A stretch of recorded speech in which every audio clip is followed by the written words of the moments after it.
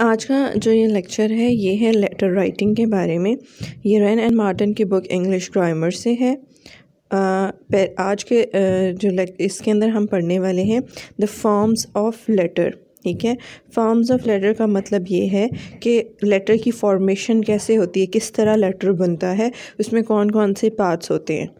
तो स्टार्ट करते हैं। Every educated person should know how to write a clear and readable letter। अगर आप educated person हो तो आपको एक clear और रीडेबल लेटर लिखना आना चाहिए। ये बहुत अगर मतलब ज़रूरी है। बीइंग अ एजुकेटेड पर्सन आपसे कम से कम ये एक्सपेक्ट किया जाता है कि आपको एक लेटर लिखना आता हो। Everyone has something to write, business letters of some sort, or may have to face the problem of writing an important letter that will vital affect his interests in life. The art of letter writing is therefore no mere ornamental accomplishment, but something every educated person must acquire for practical reasons. जितने भी पढ़े लिखे लोग हैं उनको life में कोई ना कोई ऐसा काम ज़रूर आपको वास्ता पड़ जाता है किसी ऐसे काम से जिसके अंदर आपको लेटर लिखना पड़ता है। और ये बहुत ज़रूरी है कि अगर आप अपनी लाइफ में कुछ गेन लिख के गेन करना चाहते हो तो आप क्लियरली अपना मोटिव नेक्स्ट पर्सन को बता सको उस लेटर के अंदर। Okay, forms of letter.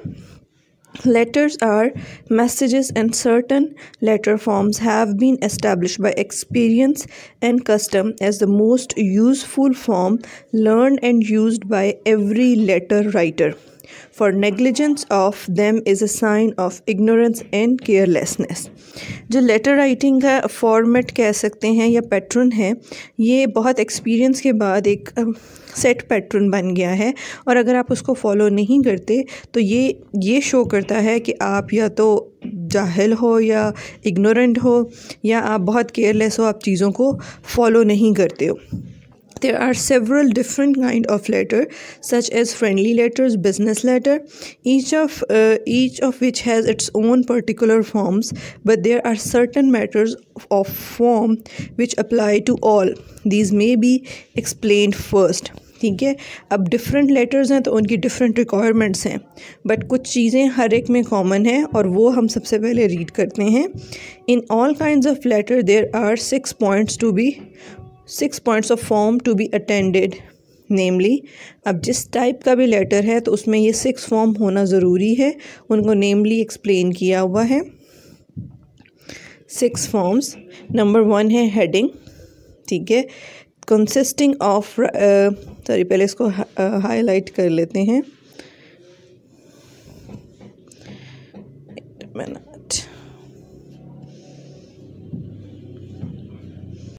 आगे जो 6 पॉइंट है फॉर्मेशन फॉर्म ऑफ जो है लेटर के, उसमें नंबर 1 पे है हेडिंग।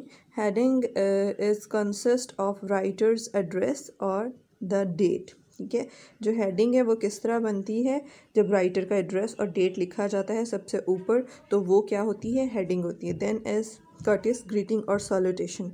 सैल्यूटेशन आप जो आपका लेटर को रीड करेगा, रीडर होगा, उसको जब एड्रेस करेंगे तो वो क्या होगा, सैल्यूटेशन होगा। देन कम्युनिकेशन और message, the body of the letter. ठीक है, जो आपने सारा मटेरियल लिखना है,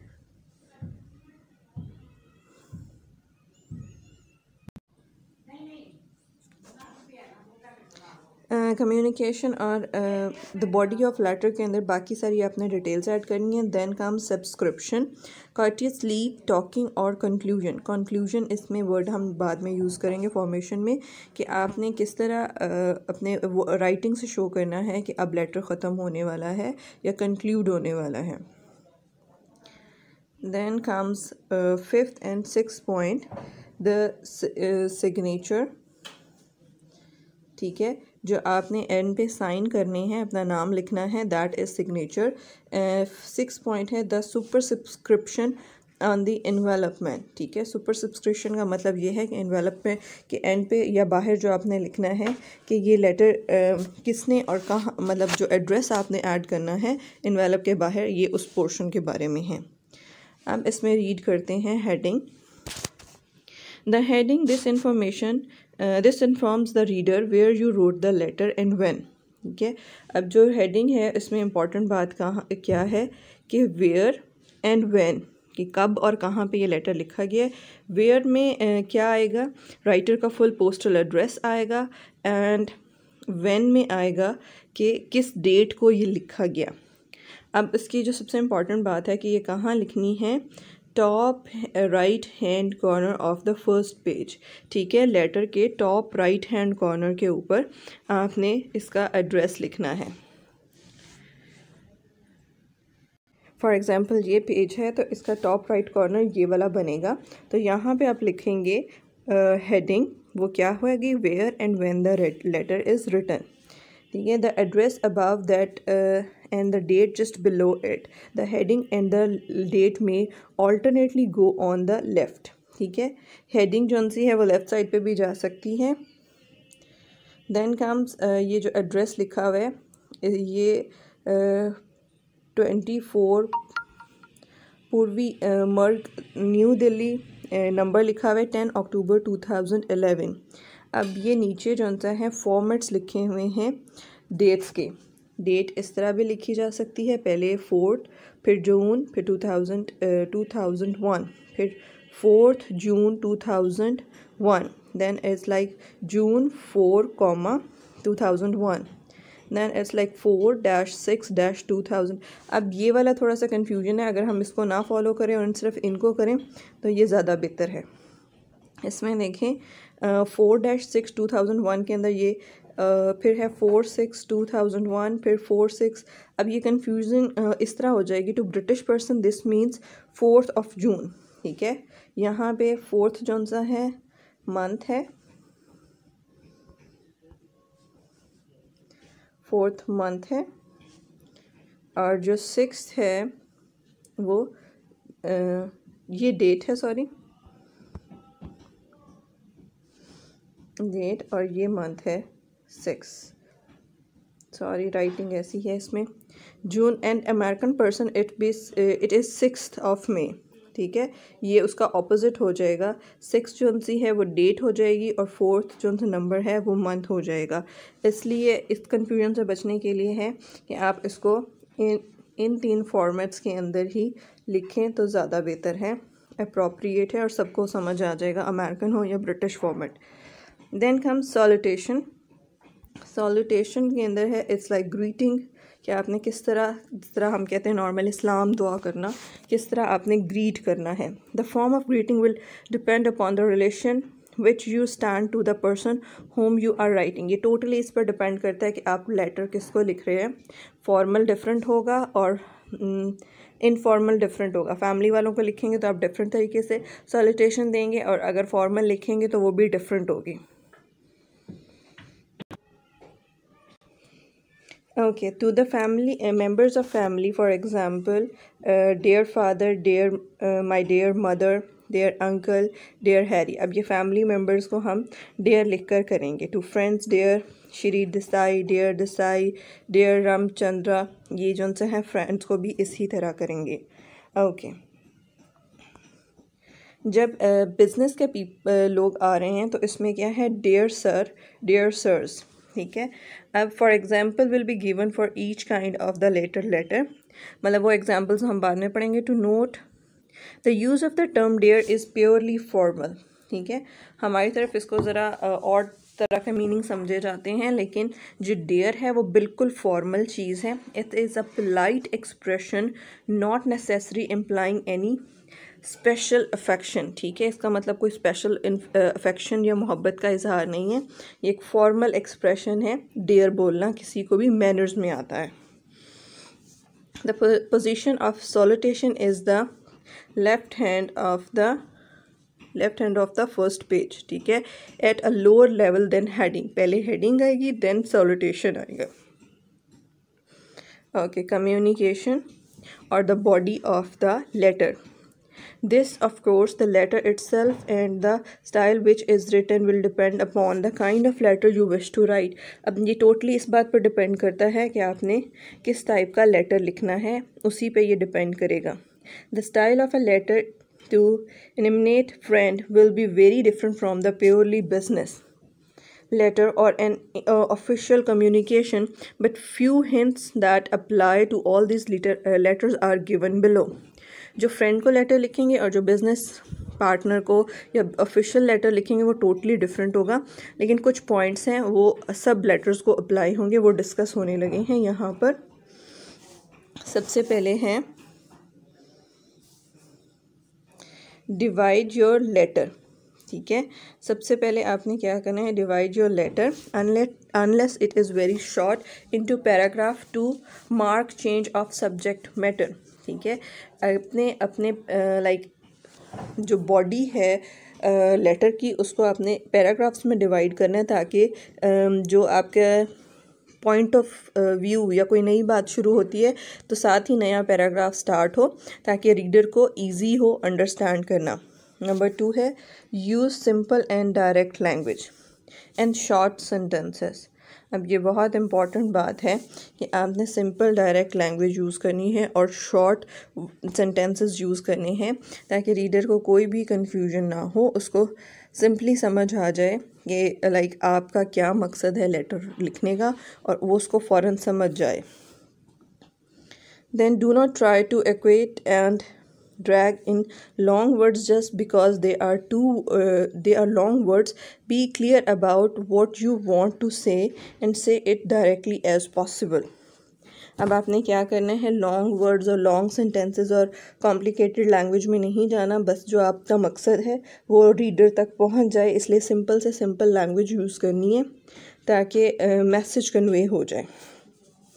ट्राई टू बी कंप्लीट। ठीक है, ये भी बहुत इंपॉर्टेंट पॉइंट है। It is a sign of sovereignly thinking when you have to add पोस्टस्क्रिप्शन at the end of the letter. Think out what you want to से before you begin to right. Put down your points in some logical order. जब आप एक letter लिख रहे हो तो आप अपनी सारे पहले पॉइंट्स बना लो और फिर लेटर लिखना स्टार्ट करो। ये बिल्कुल भी नहीं अच्छा लगता कि लेटर ख़त्म हो रहा हो और नीचे पोस्टस्क्रिप्ट के अंदर आपका मटेरियल बाद में भी ऐड हो रहा हो, इसलिए स्टार्ट में ही जो मटेरियल है उसके पॉइंट्स बना लें और उनको लॉजिकल ऑर्डर में लिखें। जो इम्पॉर्टेंट बात है वो पहले और जो कम इम्पॉर्टेंट बात है वो बाद में। Okay, then right neatly. ये भी बहुत इम्पॉर्टेंट बात है कि आपने नीटली लिखना है। अगर आपकी राइटिंग ही नहीं नीट होगी तो रीडर को पढ़ना वो बहुत मुश्किल हो जाएगा। Remember that your correspondent has to read what you right and do not give him unnecessary trouble with bad पेनमैनशिप and सोवनली writing. ठीक है, अब आपने रीडर को इतनी परेशान नहीं करना अपनी बुरी राइटिंग से कि वो उसको रीड ही ना कर सकें।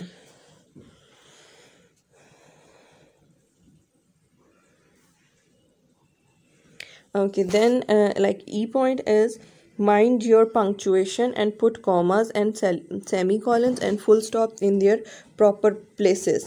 ठीक है, punctuations बहुत important है। Incorrect punctuation may alter the whole meaning of the sentence. punctuation गलत जगह पर लगेंगे तो सारा मतलब भी change हो सकता है आपके sentence का। जो फोर्थ पॉइंट है वो है सब्सक्रिप्शन का, टेकिंग लीव का, कंक्लूजन उसको कह सकते हैं। A letter must not and abruptly simply with the writer's name. This would look rude, so certain form of polite leave taking are prescribed, such as yours sincerely, your sincere friend, your faithfully, etc. अब आप letter लिखते हुए एकदम letter finish नहीं कर सकते, वो बहुत ज़्यादा रूड लगेगा और manner out of the manners लगेगा। ठीक है, इसलिए बेहतर ये है कि आपने उसके अंदर क्या करना है, कुछ ना कुछ ऐसा सेंटेंस लिखने या वर्ड्स लिखने जिससे रीडर को पता चल जाए कि लेटर ख़त्म हो रहा है।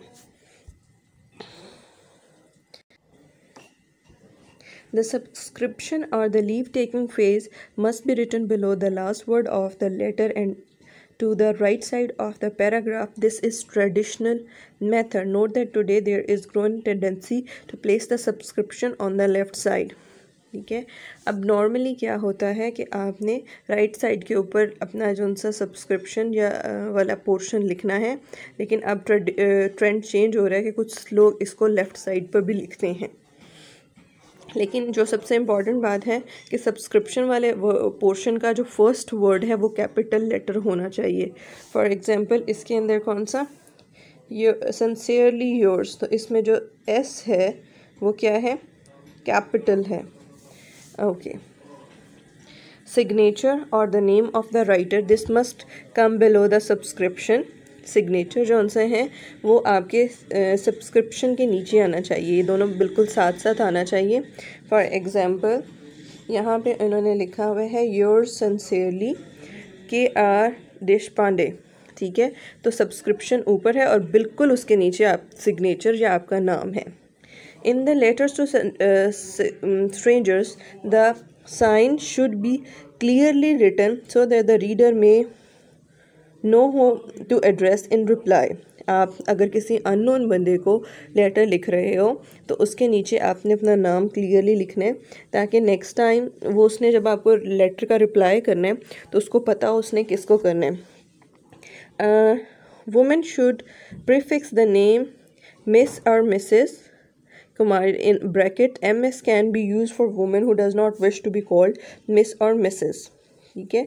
योर्स फेथफुली JK देसाई, तो मिस या मिस्टर का जो वर्ड है वो यूज़ करना है, लेकिन अगर आप नहीं मेंशन करना चाहते तो MS भी यूज़ हो सकता है फीमेल्स के लिए, और मिस्टर किसके लिए, मेल्स के लिए।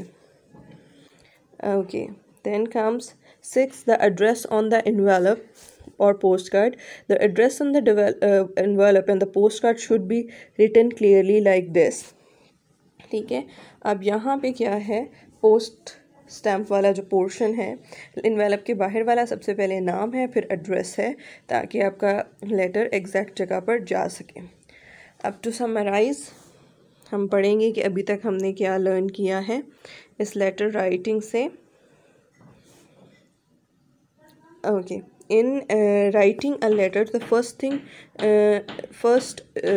write your address and under it the date on the top right hand corner of the first page। अब ये क्या है, हेडिंग है, ठीक है, याद है हमने पहले भी थोड़ी देर पहले पढ़ा था। देन राइट द सॉल्यूटेशन, जिस तरह हमने उनको एड्रेस करना है। Lower down at the left corner of the page begin with the capital and putting a comma after it, ठीक है। सॉल्यूटेशन क्या है, वो कैपिटल से शुरू होगा और उसके एंड पे कॉमा आएगा। Next, begin your letter with the capital later on the lower line to the right of सॉल्यूटेशन। सॉल्यूटेशन के नीचे ही आपने लेटर की बॉडी स्टार्ट करनी है।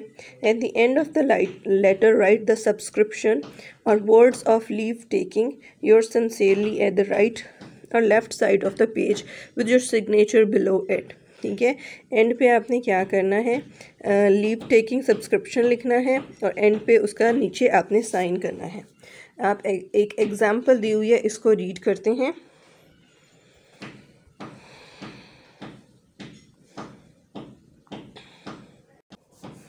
Sixteen north Usama road Chennai, number है 4th October 2001। Dear Sal, I shall be much obliged if you send me as soon as possible the books which I ordered a week ago.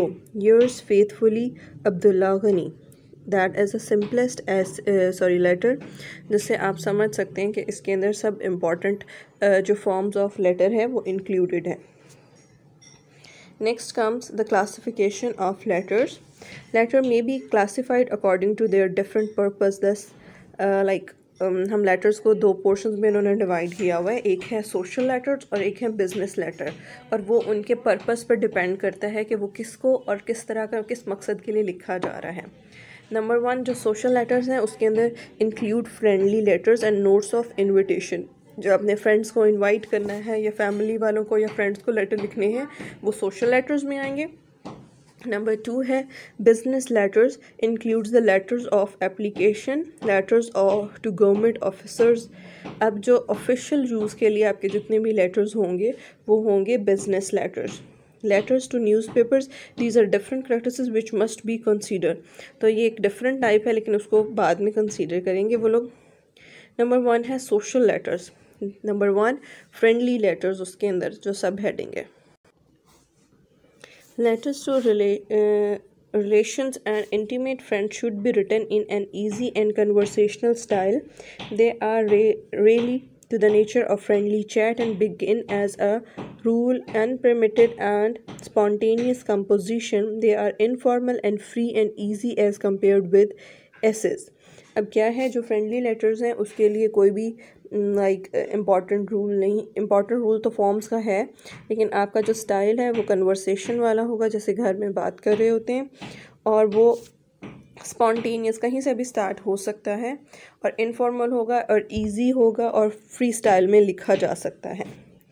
Just as in friendly talk, so in friendly letters one can touch so many subjects in any order we like, and we can use colloquial expression which would informal essay be quite out of the place.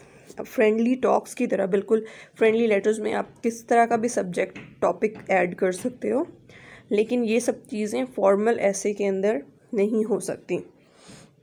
But this does not mean that we can be careless and solemn in dashing off our letter, for it is insulting to ask friend or dispatcher so badly written, ill composed or confused scrawled. So we must take some care and preserve some order in expressing our thought. अब ये भी नहीं है कि आप उसको उल्टा सीधा कुछ लिख दें, कम से कम आपका जो लेटर लिखने का पर्पज़ है वो क्लियरली कन्वे हो रीडर को, और राइटिंग आपकी इतनी क्लियर हो कि वो उसको रीड कर सके. Above all, it must be remembered that however free and easy may be our style, we are just as bound by the rules of spelling, punctuation and grammar and idiom in writing letter as we write in the most formal essays. अब वो कहते हैं कि आप इसको free and easy style में तो लिख सकते हैं, लेकिन कुछ रूल्स जो आप जिनको इग्नोर नहीं कर सकते वो है स्पेलिंग. आप गलत स्पेलिंग नहीं लिख सकते, पंक्चुएशन प्रॉपर जगह पर होनी चाहिए, ग्रामर आपकी सही होनी चाहिए, और जो ईडियम राइटिंग है वो लेटर के अंदर वो बिल्कुल फॉर्मल एसेस की तरह ही होनी चाहिए. इनके अंदर कोई भी कंपनसेशन नहीं, मतलब इग्नोरेंस का वो आपको फॉरगिव नहीं किया जा सकता इन मिस्टेक्स के लिए. Okay, we are such ungrammatical expression as an advice, those sort of things, and he met my brother and I, are no more permissionable in a friendly letter than in a literary article. Mistakes in spelling, punctuation and grammar at one stamp a letter writer as uneducated. अगर आप letter में spelling mistake करोगे, punctuation गलत लगाओगे, grammar गलत use करोगे, तो वहीं से पता चल जाएगा कि you are not an educated person. Okay, अब यहाँ पर आ रहा है forms of address. In friendly letters to relation और intimate friends the proper form of address is the same name without title. ठीक है, टाइटल के बगैर आप उस पर्सन का नेम जो है उसको लिख सकते हो. To home you are writing prefix bye such qualifying terms as dear, my dear, dearest for example. ठीक है, आप उनको सिंपल ये वाले terms dear, my dear, dearest लिखकर बुला सकते हो लेटर के अंदर. डियर फादर और mother, dear brother, dearest sister, dear Edward, my dear Abdullah, ये सब इसकी एग्जाम्पल हैं कि किस तरह आपने फ्रेंडली लेटर स्टार्ट करना है. But if you are writing to an ordinary friend who is much older than you are or of a superior rank, it is respectful to use prefix like Mr, Mrs, Shri, dear Mr Krishna Rao. ठीक है, अब इसके अंदर क्या है कि जो थोड़ा सा आपसे सीनियर है या जिसको आप किसी तरह इज़्ज़त देना चाहते हो, जैसे हमें कोई सीनियर फ़ेलो मिलती है जो हमारे से यूनिवर्सिटी में 4-5 साल सीनियर थी, तो हम उसको बाजी कहेंगे. तो ये क्या है, उस तरह मिस्टर या मिसेस यूज़ करना है to show respect.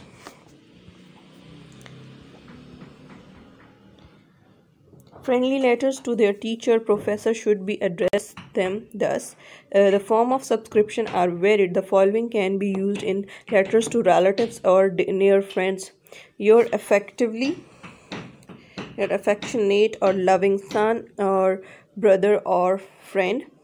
Yours very sincerely to friends, or you can use some such form as with love and best wishes from your affectionate friend Ahmed Hassan. ठीक है, ये अब डिफरेंट वर्ड्स हैं, family के लिए और फ्रेंड के लिए ये भी यूज़ हो सकते हैं।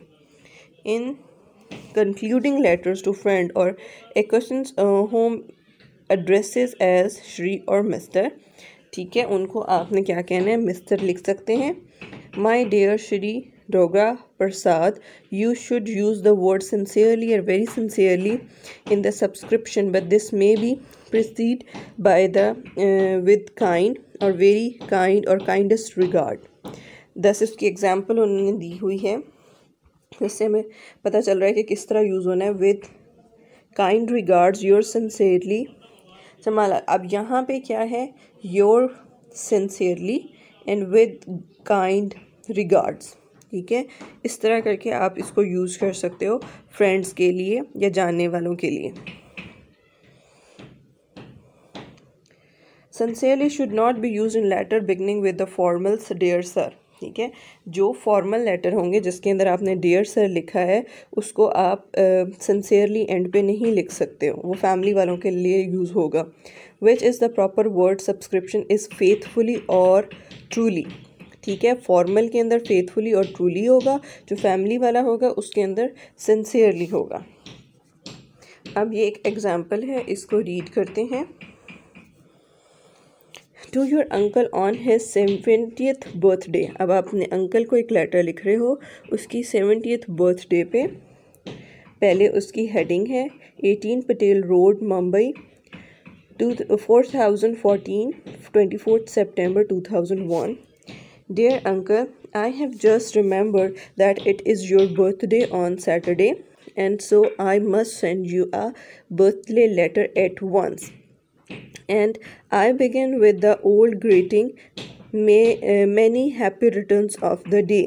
I hope the day itself will be peaceful and happy for you, and that you will be spared in happiness and health to us all for the years yet. You have always been a kind and generous uncle to me, and I take this opportunity of thanking you from the bottom of my heart for all you have done for me. And I know all my nieces and other nephews feel the same. I was so glad to hear from Father that you are still hale and hearty and can take your formal walk every day and still play a good set of tennis. I am sending you a book which I think you will like, and you will always a great reader, and I am glad that your eyesight remains as good as ever, so Father says. I am getting on well in my business and hope to enlarge it considerably before the end of the year. With love and best wishes your loving nephew, ठीक है। सो राब from a boy in a boarding school. अच्छा, ये next letter है, तो यहाँ से हमें पता चल रहा है कि ये इस टाइप की एग्जांपल है फैमिली लेटर की या फ्रेंडली लेटर की, जो आप फ्रेंड्स को लिख सकते हो या फैमिली मेम्बर्स को लिख सकते हो। इसके बाद और एग्जाम्पल्स हैं। A boy from boarding house to his mother and telling her that he dislikes the life of boarding. इसके बाद एक और एग्जाम्पल है द मदर्स रिप्लाई, उसी लेटर का रिप्लाई मदर ने जो लिखा है। इसके बाद एक्सरसाइज है 135 की, आप खुद से ट्राई कर सकते हो। Right a short letter number 1 to your cousin requesting the loan of a camera during your holidays. Number 2 है from a boy in a boarding school to his mother who is keeping poor health. And इसके बाद और options हैं, फिर और examples हैं, ये आप लोग खुद रीड कर सकते हो इसको।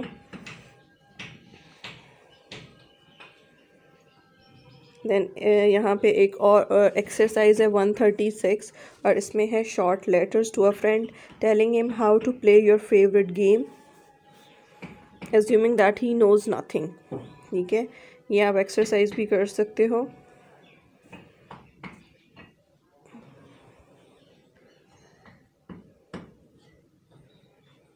फिर exercise number 137 right a short letter to a friend giving a brief description of a holiday tour you intended to make. और भी हैं इसमें from a boy to his friend who has met with an accident, Exercise number 138. Write a short letter to a friend giving details of a railway accident, imaginary or real.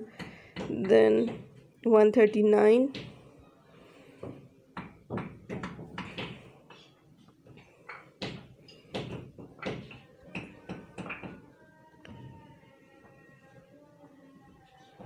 Exercise 140. Write a short letter from a young man who has recently become possessed of a fortune left behind by his uncle to his intimate friend. Okay, exercise 141. Write a letter to a village boy, your cousin, telling him what your town is like. Okay यहाँ पर आता है notes of invitation. इसको हम देखते हैं किस type का उसको कंटेंट लिखना चाहिए, इसके बारे में है। A formal invitation is generally written in third person and should contain no heading, no सॉलिटेशन, no complimentary close. ठीक है, क्योंकि ये लेटर नहीं है तो इसलिए इसके अंदर क्या 3 चीज़ें जो सी हैं वो नहीं होंगी। Number 1 is no heading, no सॉलिटेशन, no complimentary close. ठीक है, ये सब चीज़ें बीच में स्किप हो गई हैं। The writers name should appear in the body of the letter. Body of letter के अंदर आप उसका नाम इंक्लूड करोगे।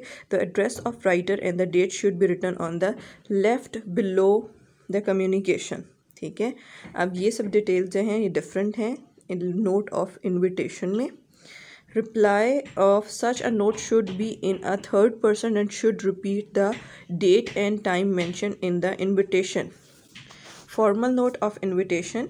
अब ये उसकी एक एग्जाम्पल है कि किस तरह फॉर्मली इनवाइट किया जाता है। Mr. and Mrs. V.A. Paul request the pleasure of Mr. K.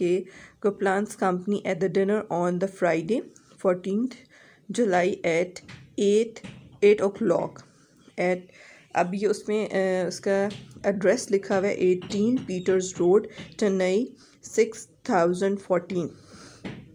ठीक है, अब उसका रिप्लाई किस तरह होगा फॉर्मल नोट का। ये फॉर्मल था अभी जो हम पहले डिस्कस करें, इनफॉर्मल इसके बाद आएगा। Mr. K. Goplan has pleasure in accepting the kind invitation of Mr. and Mrs. V.A. Paul to the dinner on Friday, 14th July at 8 o'clock, 2012, Sraj Salai, Chennai 60,005। अब अगर आपने ये तो एक्सेप्टेंस था ना कि हम लोग आएंगे, आपने जो हमें डिनर पे इनवाइट किया, अगर आपने उसको रिफ्यूज़ करना है तो उसके लिए क्या लिखेंगे। मिस्टर के को plan regards that uh previous engagement prevents his accepting the kind invitation of mister and Mrs V.A. Paul to the dinner on Friday जुलाई। अब ये उन्होंने अपना एड्रेस लिखा है। इसके बाद नेक्स्ट आता है इनफॉर्मल नोट्स। ठीक है, informal notes of invitation and acceptance and refusal are like ordinary friendly letter दो using more formal language. They are address to the subscription by the name my dear Shri Joshi, ये उसकी example दी है। And the formal closing is usually any of the following. ठीक है, sincerely लिख सकते हैं, sincerely yours, your sincerely, yours very sincerely, your affectionately, और इन to relation, और ये आप अपने फ्रेंड्स को भी इस तरह करके लिख सकते हैं। इनफॉर्मल नोट के अंदर क्या है। 12 Alphabet 22 November, dear Parmila, will you give me the pleasure of your company at dinner on Sunday the 27th and at 8 o'clock। अब क्वेश्चन मार्क है, योर सिंसियरली वी सरोजा। ठीक है, अब ये क्या है, इनविटेशन है, आप अपने किसी फ्रेंड को या किसी को भी इनवाइट कर रहे हो। ओके, इसमें आपने जौन सा है मिस्टर एंड मिसेस नहीं यूज़ किया हुआ और उनको ज़्यादा फॉर्मल लैंग्वेज नहीं है, बिल्कुल सिंपल लैंग्वेज में इनवाइट किया हुआ है। Okay, informal note of acceptance में अगर आपने उस पर जाना है तो क्या लिखेंगे। Post garden 23 November, my dear Saroja. अब ठीक है, उसमें माई डियर सरोजा है क्योंकि माई का वर्ड यूज़ हो रहा है तो वो डियर से डिफरेंट हो गया है, खाली डियर आप यूज़ कर सकते हैं फॉर्मल में भी। आई shall be please to be with you at dinner on Sunday the 27th, thanks a lot for your invitation. ठीक है, योर सिंसियरली एस परमिला। ठीक है, अगर आपने इसी लेटर को इनफॉर्मली रिफ्यूज़ करना है तो उसमें होगा Pamela Garden, 23rd November. My dear Saroja, I am very sorry that a previous engagement will prevent me from joining you at the dinner on Sunday. Thank you very much for your kind invitation. Yours sincerely, S. Permila. इसके बाद आती है second time. ये अब तक जितने भी थे वो फ्रेंडली लेटर्स थे और अब आ रहे हैं फॉर्मल बिजनेस लेटर्स। ठीक है, फॉर्मल हैं ये और बाकी सब जो इससे पहले वाले थे वो फ्रेंडली थे, इनफॉर्मल थे। Business letter should be trace clear and to the point. ठीक है, ये इसका है कि आपने कुछ भी एक्स्ट्रा फॉर्मल बात नहीं लिखनी, टू द पॉइंट बात लिखनी है।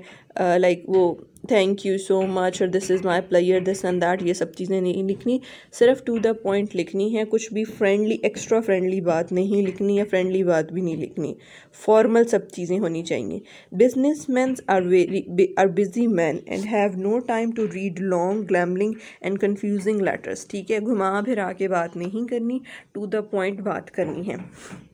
Business letters are naturally much more formal in style than the friendly letters. Certainly form of polite expression are used. ठीक है, आपके जो बिज़नेस लेटर हैं वो बहुत ज़्यादा फॉर्मल होते हैं फ्रेंडली लेटर के कंपेयर करें तो, लेकिन ये नहीं है कि पोलाइटनेस में ख़त्म नहीं होती। आई shall be much obliged if you will send me. Please dispatch at your earliest convenience. तो इसमें क्या है, मैनर्स आपके वैसे ही हैं लेकिन क्या है वो उसको मतलब कॉम्पैक्ट हो और टू द पॉइंट हो। At the same time, certain phrases of business jargon should be avoided.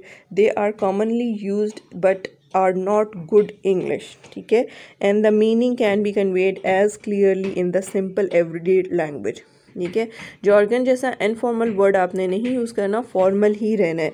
Example और कुछ ऐसे एक्सप्रेशंस हैं जो डेली लाइफ के हैं वो भी नहीं यूज़ होने चाहिए। Years of even date to hand, dispatch same at once. At once is not a like formal word. ये क्या phrase, sorry, ये क्या है, casual है। Avoid so far as possible abbreviation like ADVT for advertisement, exam for examination, and omission of I, we, have received instead of we have received। ठीक है, abbreviations नहीं use करने क्योंकि ये क्या है, फॉर्मल है और उसकी एग्जांपल्स भी उन्होंने बता दी हैं। In business letter ordering goods care should be taken to give clear and exact description of the articles wanted. An itemized list of the good wanted should be supplied with the quantity and quality required. ठीक है, अब क्या है कि business letter को क्या है, clear और एग्जैक्ट डिस्क्रिप्शन होनी चाहिए, कंफ्यूजिंग नहीं होनी चाहिए और उनकी लिस्ट बना के आपको साथ भेजनी चाहिए। Direction for the forwarding should be given by rail post. ठीक है, डायरेक्शंस भी देनी चाहिए कि आपको किस तरह वो चीज़ चाहिए। And the manner in which payment will be made indicate by the money order, VPP check और by debiting to the writers account. ठीक है, ये भी बताना है कि आप उसको किस तरह से पैसे भेजोगे, किस ज़रिए से। Everything should be clear and precise. सब चीज़ें पहले से ही क्लियर होनी चाहिए एंड टू द पॉइंट होनी चाहिए। ओके, फॉर्म बिजनेस लेटर के अंदर सब चीज़ें जो पहले बताई गई हुई हैं वो सब चीज़ें वैसे ही होंगी, लेकिन मोड ऑफ एड्रेस जो है वो वेरी कर सकता है। वर्ड एफ, अगर आप किसी ट्रेड्समैन को लिख रहे हैं तो उसका फॉर्मेट ये है, Shri BV Rao, book seller, 12 ring road, Bangalore. There sir and concluding your faithfully, मतलब ये सब चीज़ें वैसे ही आएंगी। अगर आप किसी फ़र्म को लिख रहे हैं तो उसके अंदर आपने फ़र्म का नाम लिखना है और एड्रेस लिखना है और उसको स्टार्ट डियर सर से करना है। पहले 1 वर्ड था और अभी S लगा हुआ है। कंक्लूड आपने किसने करना है, फेथफुली से। Note if the firm has an impersonal title, this is should be not be prefix for example। ठीक है, ये भी समझ आ गई होगी आपको। To professional men और private gentlemen, अब उन्होंने उसमें आपने क्या किया है, मिस्टर के बशकर, chartered accountant, house this and that, ये एड्रेस उसका इस तरह लिखना है। And begin dear sir or my dear son, conclude your faithfully. ये इसके पैटर्न्स हैं फॉर्मल के. When a clerk signs a business letter on the behalf of his employer, remember he should be letter PP, Latin for pre, pro, on behalf of. ठीक है, जब आप PP का word लिखेंगे तो ये इसका क्या है, किसका एब्रीवेशन है, on behalf of. और for before the name of the firm writes his signature beneath. For example, your faithfully term का और नीचे अपना नाम लिखा हुआ है ताकि पता चल सके फर्म ने किस पर्सन ने या किस क्लर्क ने या किसने रिप्रेजेंट किया है उस फर्म को. If a gentleman is entitled to be the called honorable, he is addressed, for example, the honor, HON डाल के फुल स्टॉप डालना है. ठीक है, उसका एब्रीविएशन यूज़ करना है. ओके, अगर आपको कोई लेटर बिजनेस लेटर आया है और उसको रिप्लाई करना है, always coat the number of reference is 1 and the date to the letter you are answering for. ठीक है, अब जो फॉर्मल लेटर्स आते हैं वो किससे, रेफरेंस नंबर से भी आते हैं और साथ में डेट भी लिखी होती है. तो उसके आपने शुरू में क्या करना है, इन reply to your letter reference number पर लिखा हुआ है 502/P, डेटेड जुलाई 26 को 200 को 20 मतलब 2000 को, sorry, I would like to से. ठीक है, जो आपने लेटर लिखा हुआ है उसका रेफरेंस नंबर लिख के उसका रिप्लाई करेंगे. अब उन्होंने एक एग्जांपल दी है बिजनेस लेटर की, वो देखते हैं. Example to show the form of business letter. 16 church street, अनपर्थी, 533341, 14 December 2001. The manager, south agency, Rajadari, 533101. Dear sir, I shall be grateful if you kindly supply the following items of Godrej furniture. Number 1, ये उसका point है, अलमीरा model 2, 3 chairs model 4, 2 chairs model 6, 1 table model 101. Please send them carriage forward to the above address and you will be paid on the receipt. Yours faithfully, VJ Malhotra. ठीक है, अब ये उसका sample है बिजनेस लेटर का. इसके बाद है letter to the bank manager asking him to stop payment of a check. इससे नीचे भी इसी तरह और एग्जांपल्स हैं.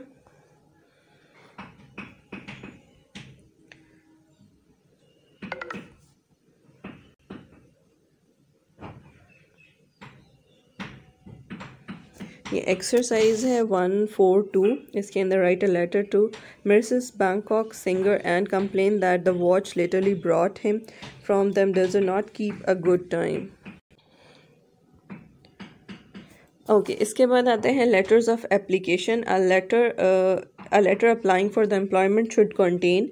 अब जो लेटर ऑफ एप्लीकेशन है उसके अंदर अगर आप किसी एम्प्लॉयमेंट के लिए अप्लाई कर रहे हो तो उसमें क्या होना चाहिए, a short introduction stating that whether the writer is answering an advertisement और is applying on his on responsibility, a statement of his age, education and experience. Number 3 में क्या है, conclusion giving reference, testimonials and an expression of applicants earnest of the purpose. ठीक है, the letter of application should be in the form of business letter. वो formal ही होते हैं क्योंकि आप किसी इंस्टीट्यूट को या फॉर्मल जॉब के लिए अप्लाई कर रहे हो. ओके, इसमें एग्जांपल दी हुई है, reply to an advertisement for a junior clerk, 24 old gate, Sanpur, 3 October 2001. Mrs. Abdul Rahim and Son. ठीक है, merchants, Sanpura, gentlemen, I wish to apply for the position of junior clerk advertised in today's The Hindu. I am 18 years old and have just passed the matriculation exam from the Sanpura High School. I have also taken a course in typewriting and bookkeeping. I enclose some testimonials and would refer to the principal of the Sanpur school for my character. I am given the post. If I am given the post, I can assure you I will do my best to give you satisfaction. Yours faithfully, Nathuram Bakshi. ठीक है, उसके बाद ये exercises हैं इसी से relevant. Further official letters ये भी इससे रेलेवेंट है फॉर्मल लेटर से.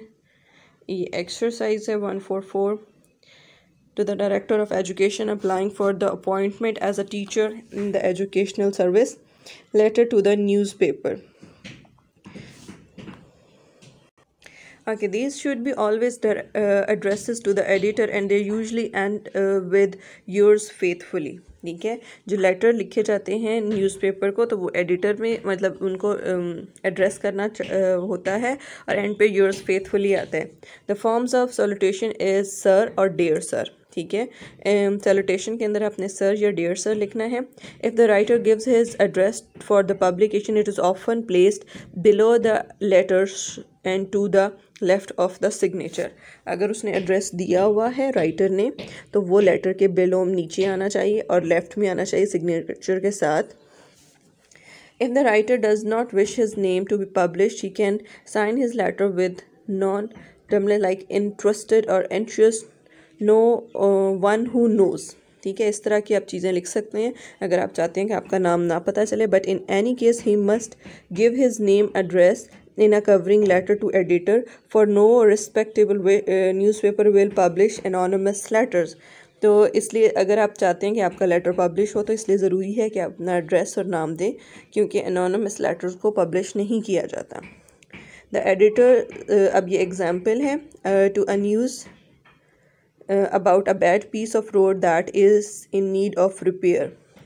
Editor, the Hindu, sir, our municipal wants waking up and a private appeal to their office have had no effect. Perhaps a little publicity will do no harm. For the last month, Chitri Road has been almost impassable. The surface is badly broken by the heavy rains and on the dark night it is possibly dangerous for motors or carriages to pass the way. Moreover, there are heaps of road metal on the both sides of the road which leaves very little room in the middle. It is scandalous that we should be inconvenienced in this way for weeks, and I hope the public will bring pressure to bear on those responsible so that the road may be put in thorough repair without further delay. Yours faithfully, Incident 4 Bazaar Road. Okay, इसके बाद है exercise to write to the editor of a newspaper to reckless driving. More letters and that's it I guess students. इसके बाद exercises हैं कुछ जो आप खुद से प्रैक्टिस कर सकते हो. एक्सरसाइज है 146. Courteous letter to a neighbor whose dog annoys you by barking at night. Okay, thank you class, that's all for this lecture.